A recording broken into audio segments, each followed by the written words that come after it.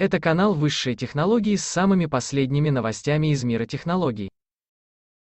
Исследователи Имперского колледжа Лондона нашли убедительное объяснение хорошо известному факту: при геомагнитных бурях на Земле период нарастания возбуждения составляет в среднем около 7 часов, а затухания и нормализации – около 3 суток.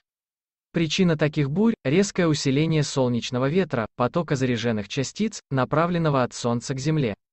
Согласно построенной модели и проведенным измерениям оказалось, что во время усиления солнечного ветра магнитосфера Земли изгибается, как кожа на барабане. При этом возникающие в магнитосфере волны направлены не только по ветру, но, что совсем неожиданно, против него, в магнитосфере возникают стоячие волны.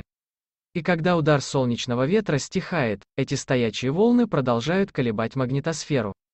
Понимание природы и продолжительности геомагнитных бурь приобретает особое значение в связи с развитием спутникового интернета. В периоды солнечной активности спутниковым группировкам, таким как Starlink или OneWeb, придется непросто. Ставь лайк и подписывайся на наш канал.